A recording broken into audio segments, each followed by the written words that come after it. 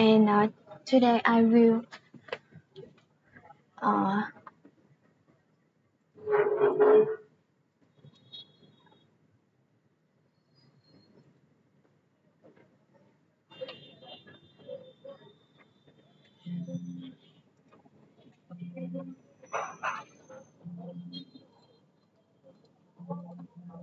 uh, and now I will tell you.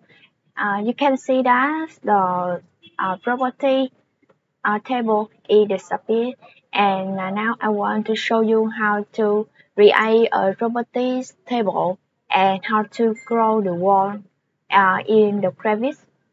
You can see that the first I will create again the property. You click a view and choose a user interface, and you can see that it is check browser in here, and this is a property table, and you click into it, so it appear again, and I the next I will teach you how to grow the wall. You go to the architect and click a wall function. First, you can choose the type of the wall. In here, there are some type of the wall. Uh, this is like the wall have a fire resistance, and this is the wall room the brick or masonry, uh, or something like that. It's so much, so many. And the first, I will choose the genetic. Genetic are 200 millimeter, and I choose finish white exterior. The space content. What is this? This is the base one in here. You can see in the this is the base one, and this is the top content. That is room you want. That's is one you choose the base contains from the basement, and the top contains is to the floor one. That is the height between them.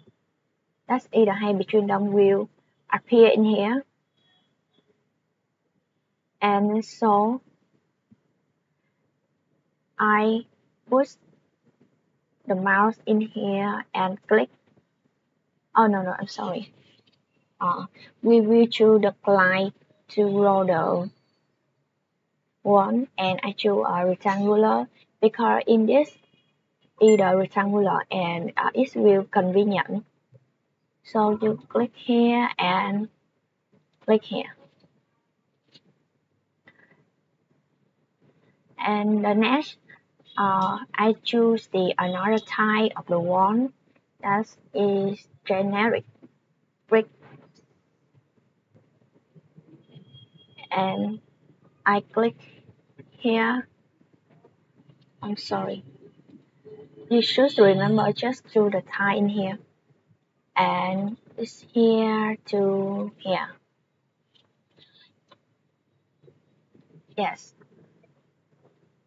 and I will come to a dimension.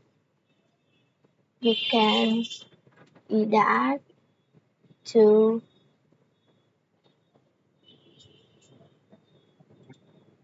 and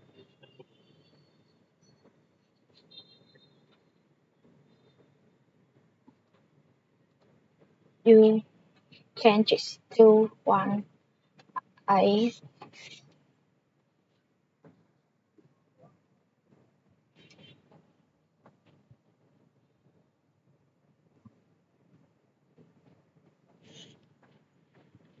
Enter, and you can move this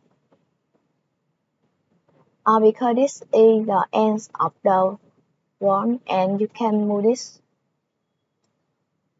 no, in here.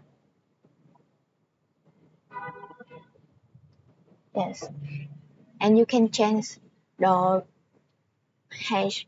Uh,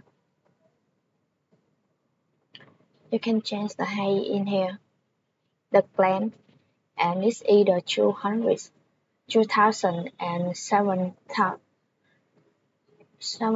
2700.